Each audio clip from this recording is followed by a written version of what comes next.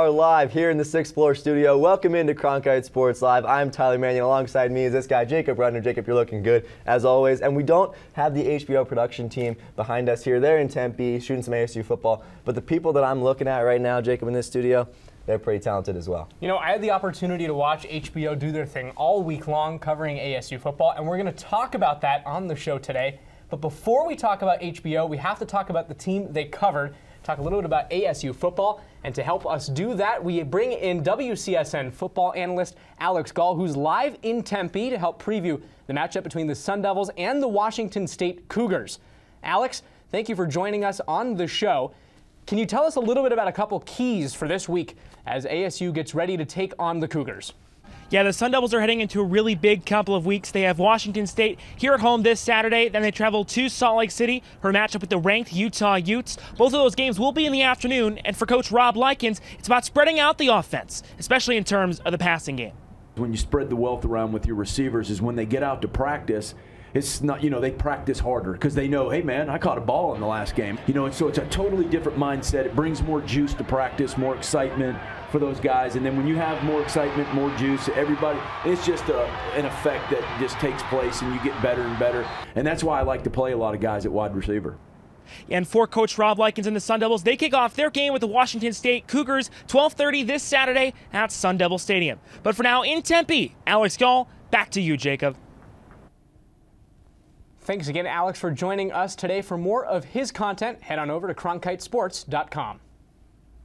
Here's a sentence you don't hear every day. Big news out of special teams this week for ASU football, as kicker Brandon Reese announced his decision to transfer. Reese was highly touted coming out of high school and decommitted from Alabama before deciding to spend his college career in Tempe. But everything changed this year when he got injured, and walk-on Christian Zendejas filled the role well enough to earn a scholarship. The next step for Reese is unclear, but wherever it is, it won't be in Tempe. HBO's smash hit Hard Knocks has made its way to college football as the lights, cameras, and masterful cinematography follow 4 college football programs in an all-access look at the inner workings of the game. Arizona State was one of the 4 schools, and our Jack Lauderay has more on the Sun Devils' appearance with HBO. Here in Sun Devil Stadium. Arizona State's coming off a bye. They beat Cal 2 weeks ago, and they're ranked number 18 in the nation. But that's not the biggest headline in Arizona State University this week. They're getting ready for another daunting task in Washington State, who's coming here to Sun Devil Stadium this Saturday. But that isn't the only thing going on here in Sun Devil Stadium this week. A film crew from HBO is here following around the Sun Devils and Coach Herm Edwards for their segment of the documentary that is going on HBO. Well, once they get in the building, nothing distracts us. It's how do you handle all the stuff outside the building, and that's the whole key of prioritizing, what you do every day. And the one thing we do understand in college football, no different than pro football now, we have them for 20 hours in a week, 17 total. What do they do when they leave the building? Now, the Sun Devils are going to have to deal with those distractions all week long. The film crew is here. They showed up last weekend, and they're here through this Saturday filming the game and the preparation going up to the game against Washington State. When you're a coach, I think the team takes on your personality. Get out there! Don't be afraid of these guys, man. Our quest here is very simple. Put them in position to be better men when they leave this institution. Bang! Boom! Ready to compete. Here we go! Play the ball! Play the ball! Reporting in Sun Devil Stadium, I'm Jack Lauderay, Cronkite Sports. While Herm Edwards' squad has just 1 loss on the books, Lindsay Ellis' team does not. The Sun Devils women's hockey team is off to a perfect 6-0 start to start 2019. And joining us to tell us more about their success, we bring in WCSN's women's hockey analyst, Reagan Smith. Reagan, thank you so much for joining us. With the Sun Devils off to a historic start this season, can you tell us about what has gone right in their stellar performances so far? Yeah, for sure. Thanks for having me, Jacob. Well, the first thing I noticed with the first ever practice I went to was that this team was A, just so much faster, and B, so much more aggressive than anything we've seen in previous seasons. And you know what? It's a big reason to why they are 6-0 right now. You put in an aggressive forecheck and just keeping the puck inside the zone, and you get some stellar offense. The speed, they're just flat out outskating every opponent they've played so far. So far, they have 28 goals for and have only allowed 5 goals. That's a plus +23 goal differential. And because of their deadly forecheck, it is probably the key reason as to why they're 6-0 in the season. Earlier this week, head coach Lindsay Ellis announced the captains for this season who will be wearing a letter for ASU's women's hockey. Well, I don't think it'll come as much as a surprise, but sophomore Kat Jones will get to wear the C for the team this season. I got to speak to Coach Ellis after Wednesday's practice when she announced it, and she basically touted everything positive, that she's a hard worker. She comes in, she communicates, and the freshmen that have joined this team echo that same thing. They're looking up to her, and because of that, Ellis thinks she was the most deserving to get a C, and she even called it a pretty easy decision. To support her, though, you have two seniors in Molly Potter and Jordan Nash-Bolden. Keep in mind, there's only 3 seniors on this team this year, and so to have two of them as the captains and take over that seniority leadership role, that's key. And finally, you have sophomore Danielle DuPont, who is one of the hardest workers on this team. If she's not giving 110% out on the ice, there's probably something wrong, and just how much, just her overall effort is more than enough, I think, to warrant that alternate captaincy. You mentioned it a second ago, but the Sun Devils added 9 freshmen to the program ahead of this season. What kind of impact have they made so far? Well, when you add basically half a team of brand new freshmen, you really hope that they can produce. And you know what? They've had, of the team's 51 total points, 22 of them have come from freshmen. However, there are 2 freshmen I want to focus on, and that is Andy Main and Abby McGee. Andy Main's a forward, and although she hasn't scored any goals this season, she is finding the open targets on the forecheck. She's getting those passes to wide open players, and they're putting it into the back of the net. And you know what? As a forward, you love to find someone that's able to put the pucks into the back of the net. And then Abby McGee herself, the defenseman, you expect her to have more assists, but in fact, she's the goal scorer of the defenseman. She's not afraid to throw her body around. And you know what? If the defense can't stop her, then you know what? You got to keep doing what you keep doing best, and that's scoring goals. She's going to attack the net, and you know what? No one's been able to stop her. So Abby McGee, you keep doing you. Reagan Smith, a wealth of knowledge about ASU's women's hockey. If you want more of his content, head on over to cronkitesports.com.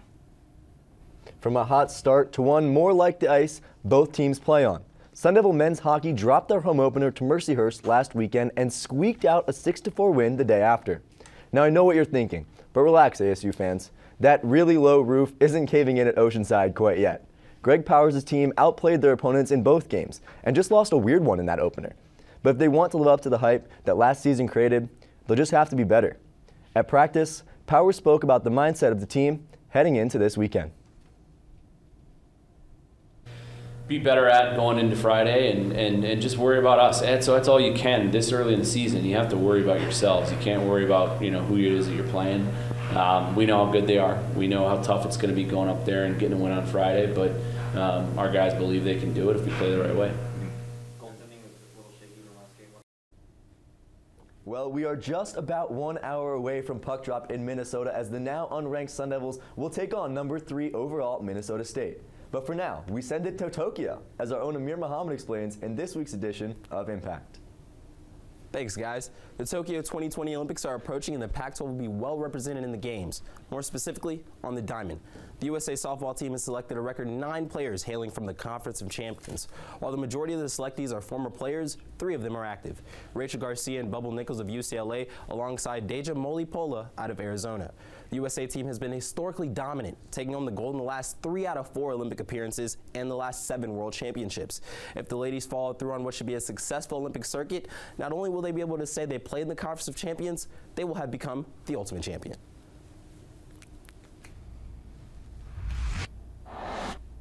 Last week, there were push-ups on this segment, but this week, we don't know what's coming. Sun Devil social media time, and here for that is Alex Coyle, our Sun Devil social media expert for this week. Alex, welcome to the show. Well, thank you for having me, Tyler. Got some great things planned for you. We're ready for it. Let's hit it with us. All right, so we're going to go right into, you could say Remy Martin. He plays with a lot of energy. You could say he plays kind of like a kid at heart. Yeah. Well, he got to celebrate with those kids a couple months ago, but he took to Pac-12 Media Day to talk about the celebration he had after his team took a big win at the Bobby Hurley basketball camp. Let's see what he had to say. Honestly, that's all time. No, that's all time. That's all time. That's in a category of its own. Of its own, okay, that's in a category of its own. Tell me why. Those kids were, honestly, that's all time. No, that's all time. That's all time. That's in a category of its own. Of its own, okay, that's in a category of its own. Tell me why. Those kids were amazing. Honestly, that's all time. No, that's all time. All right, that leads me into the question for today. Celebration, what's your best memory from sports as a kid playing? Okay, so mine, you're going to have to go back to my sophomore year of high school, but I was on the freshman basketball team. Sophomore, freshman team, don't ask. Anyway, we're playing in the varsity gym. Good opportunity for me to shine, you know. All my friends are there, three of my friends were there. And this kid goes on a fast break, pin down block, chase down, LeBron James. Nope, it was me actually. It was Tyler Mannion on the freshman team, and that's the highlight of my life, honestly. What about you, Jacob? The sophomore freshman LeBron James. Yeah, that's me. That's my brand now. Well, so I was LeBron James of my own. When I was in 7th grade, I was on the basketball team. We're going earlier. Yes, much earlier in the year. 7th grade basketball. I didn't play a single minute all season long. Last game of the season, I had a rebound in the final 4 minutes of the final game. Best moment ever. Pad that stat sheet, kid. Well, you can tell that you guys are very athletic through those. Now, can you guys skate is the question. I can't. Can you? I can kind of. I pretend well. I can't stop myself. I crash into the walls to stop, but I can move. Now, can't we agree that hockey players should know how to skate or at least be on the ice without falling down? Probably. Yes. Well, Jordan Nash Bolden, the goalkeeper of the women's hockey squad, you can see it here celebrating a big win and goes up for a chest bump, and down she goes. Reed Harmon, our own Reed Harmon, with the tweet there. And capital J journalism by Reed Harmon. Hard hitting. The ice is hard hitting on Jordan Nash Bolden right there. I see. They have that thing in Cityscape, right? Yes. Around Christmas time. And Valentine's Day as well. Valentine's Day, and you can go. You take your significant other. Well, you have to have a significant other for that. That's a whole other discussion. We don't need to talk about that. Okay. But Jacob, I've tried to go with some friends, and it doesn't go well for me. Because you can't skate. Yeah, it goes pretty much about like that. Not gonna lie to you. Well, you just do the falling part? The falling part is my favorite part. Okay. With some hot cocoa in hand. There you go. But now maybe you guys can go couple skating and he can teach you. Let's do it. No. Can we just right here? This is no. Help. No? All right, let's move on to some other skillful attitudes. Josh Christopher, a potential Sun Devil recruit. He's ready to put in some work and get to the NBA. Well, Nikhil Alexander-Walker, he's singing in front of the Pelicans' home crowd. Now, I've got to ask you guys, if you had to be in this situation, what would be your go-to karaoke song?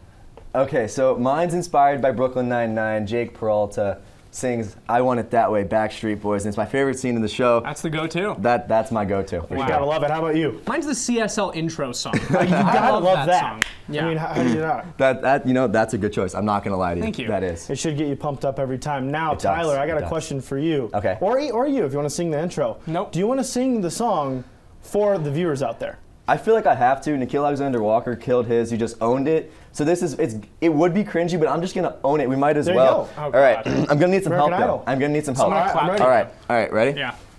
Again, I Want It That Way. Backstreet Boys. So. Sounds good. Ready? And the clap going. Yep. I want it that way. Tell me why. Tell me why. Tell me why. Ain't nothing but a heartache. Tell me why. Tell me why. Ain't nothing but a mistake. Tell me why. Yeah, one more.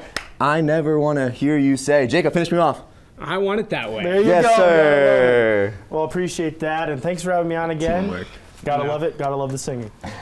Thanks, Alex, for being here. Thank you. This week, the Sun Devils sit-down is a little different than the ones we've had in the past. WCSN's Michael Gutnick sat down with the ASU Ultimate Frisbee Club team to tell their story. Hello and welcome into this week's edition of Sun Devil Sit Down. Now we're going to change things up a bit this week as we're going to dive into the world of Ultimate Frisbee at ASU. I'm Michael Gutnick, and joining me is ASU Prime's president, CJ Sowards. Now I got to start off. Have you ever been in this type of a situation in this interview before? I have not. I've never done a sit-down interview, but I'm really excited to see how it goes. Just to start, give us some background on ASU Prime and just how the club has evolved over the last 3 years. Sounds good. I'm a junior, so I'm very knowledgeable on the last 3 years. My freshman year, we were very senior heavy as a team. I sat the bench, but I played my role. We were a pretty solid team. We went to regionals that year, and it was a lot of fun to be a part of. Last year, we graduated, as I said, 13 seniors. So last year was a rebuilding year. We had about 7 rookies last year, so we were a very young team going into this year. But last year, we didn't make it to regionals, but this year we're looking to change that. One thing that many people may not know is that ASU's presence is well known at the AODL level with the San Diego Growlers team. How has that representation at the highest level just affected your development for the program? It's actually helped a lot. When we talk about recruiting in the fall, we talk a lot about the players at the AUDL. This year we had an MVP finalist, Travis Dunn. He's an alumni of ASU. Probably one of the best players, if not the best player, to come out of ASU. At recruiting events, we would talk about, you know, our presence on the AUDL and the San Diego Growlers, because we have about 4 alumni on the Growlers. So we talk about them a lot, and a lot of people get really intrigued because they don't really know that there's a professional league. But when they find out there's a professional league and that we have representation from our alumni, they get really excited. What do you want the audience to know about your team? This year, last year, you know, we're really focused on chemistry, and that's helping us grow as a program. Being a lot closer together as friends rather than just teammates, it's helping grow our program a lot, and it also helps people buy into the program. That's ASU Prime's President CJ Sowards. I'm Michael Gutnick. Thanks for tuning in to this week's Sun Devil Sit Down. Be on the lookout for all of our content on cronkitesports.com. From a sport we don't typically cover to one with a killer coverage team, we bring in WCSN volleyball reporter Valentina Martinez for her CSL debut. Valentina, welcome to the show. Thank you, Tyler. Glad to be here. Well, it's great to have you on, and I'll throw you right into the fire with your first question. We know this team's been up and down throughout the season, but how can this offense improve? Well, we've seen snippets of a solid Sun Devil offense in the first few conference games. This is when the sets are going not only to the outside, but also to various hitters like the middles and right sides. Middle blocker Megan Beatty went 7 for 16 against Utah this past weekend, putting herself in the leaderboard in kills. Unfortunately, ASU setters are going mainly to the outside because it is the most comfortable position to set, but this makes their offense just too easy to read, and frankly, they can't execute because of it. Also this past weekend, Colorado put up 16 blocks against the Sun Devils because, once again, their offense is just too easy to read. You can't be too easy to read in sports as an offense. Defense is always going to win that battle, but that was against Colorado. Now they play Cal, number 16th ranked in the entire country. How is that game going to go? Well, I think Cal is a solid volleyball team.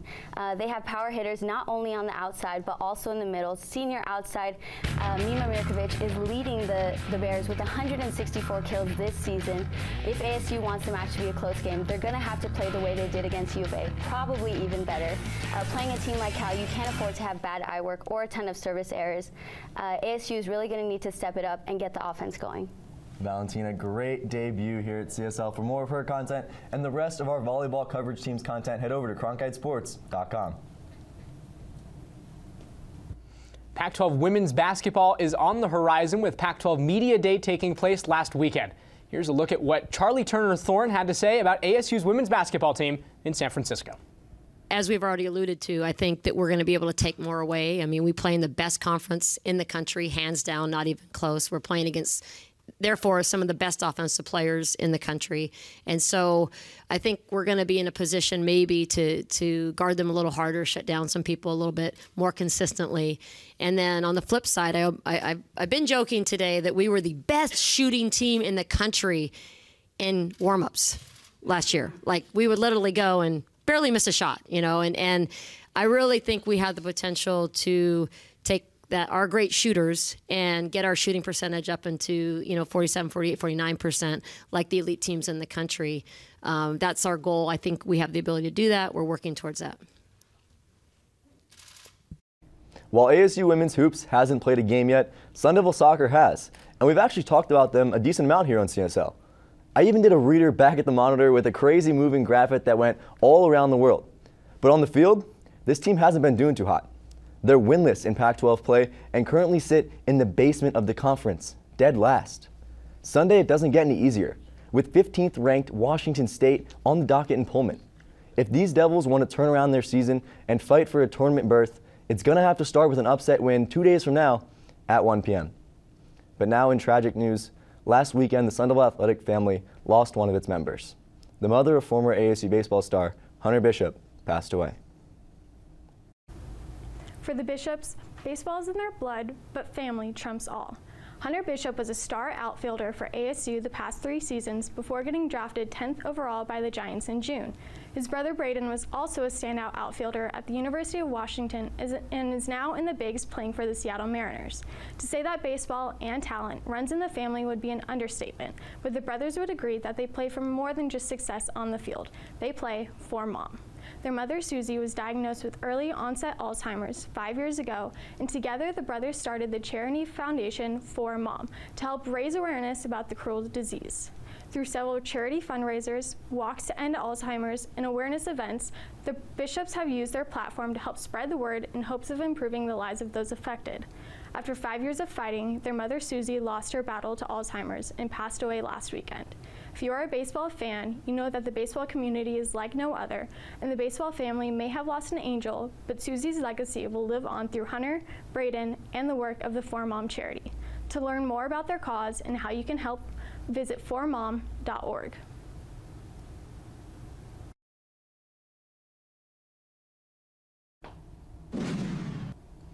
Tyler, it is time for my favorite segment on the show. It's time for The Way It Is. Tyler and I are going to ask each other 3 questions. We're going to answer them to the best of our ability, and then the people in the studio are going to pick who they liked the best, who answered the questions better than the other. The winner will be able to do a monologue at the end of it all, and I'm going to get it started with question number 1. Tyler, who will have a better season, ASU's women's hockey team or the men's hockey team? I'm going to have to go with the women's. We heard all about them from Reagan Smith earlier. Those captains are young, they're good. They've got 9 freshmen, they score a lot of goals. That goal differential is already through the charts, and I think they're going to keep it going. Okay, I'm going to disagree with you. Big shocker. ASU men's hockey, they split the opening series to Mercyhurst. They won the second game, they lost the first one, but I think that they finish off the season just as strong as they did last year. I think men's hockey is about to have an unbelievable season. Fair enough, but we switched to football now. So they came off a bye week this week. They're playing Washington State. Are they going to win, though? Okay, I said it before. I'll say it again. ASU wins this game 31-27. I'm going to give a score prediction. I expect you to do the same. 31-27 ASU. It's going to be a battle. Washington State offense versus ASU defense. Sun Devils on top. Okay, but here's what you're forgetting. ASU is ranked. ASU doesn't win when they're ranked in pretty much any big major sport on the men's side, generally speaking. So, and you want a score prediction, I'll give you a 27-17 Washington State. Okay. We're going to talk, I said about winning, you did too for Washington State. Now we're going to talk a little bit about losing. To the chagrin of many ASU students, the Dodgers found a way to choke again. So, my question to you is along those lines. What is your worst sports-related memory and why? Does it have to be as a fan, or can I throw a little playing experience in there too? We can go with anything, so sports-related memory. All right, we're going to go back to high school, but we're going to go back to my freshman year instead of my sophomore year. We're going to go to track. So we're in the league championships of the 400-meter race. My dad's in the stands cheering me on. Sorry, Dad, about this. You haven't really heard about this being the reason I quit. But boy. I got the pity clap. Jacob, I ran a PR. That means personal record. I ran a PR and got the pity clap. I was so far behind everyone. Terrible moment. Your best moment. time was the worst time. It was literally the worst time in the race. It was great. Wow. Well, my memory from before, during the social media segment, is my memory now. I didn't play in 7th grade basketball. That was the worst ever. I didn't do anything on that team. Worst memory by far. I mean, that's fair. You got to play. If you're not playing, you're not going to have a good time. It was easily just the worst experience. But the good news is I get to pity clap you as I win the way it is. I'm going to get the monologue. I don't like that you can tie in my answer to your reason why you should win. Look at the clapping. No. People at home. No. You see Put the clapping away. I know I can find your hands. There they are. You just reach into my shot. Yes, I did reach into your shot, and I put your hands away because I should win this. Now you're going to lose for sure. You just broke TV rules. No, okay. Ready? Watch me and this Lars. is live Here television. You're not going to get bigger. I'm going to get bigger. I'm about to grow. Troy in the studio is going to pick me because I clearly had the best answers. Ha! Classic. Pac-12 football is in a lot of ways like a treadmill. It can run faster and faster towards becoming a respected conference, but as much speed as it may add, it gets no closer to its goal. In Week 2, Washington was upset by Cal at home by a point, and thus began the trend of Pac-12 teams tripping over each other, further removing the conference from relevancy and ever-coveted respect. Next weekend, the Pac-12 has a rare opportunity to boost its ailing resume. Arizona State will travel to Utah. Both teams will likely be ranked. The battle may help decide the Pac-12 South. And the Pac-12 opted out of a national ESPN broadcast, keeping it on Pac-12 Network. ESPN2 reaches more than 80 million households, ESPNU reaches more than 65 million, whereas the Pac-12 networks, it reaches 17 million households, 1/5 the audience ESPN2 has.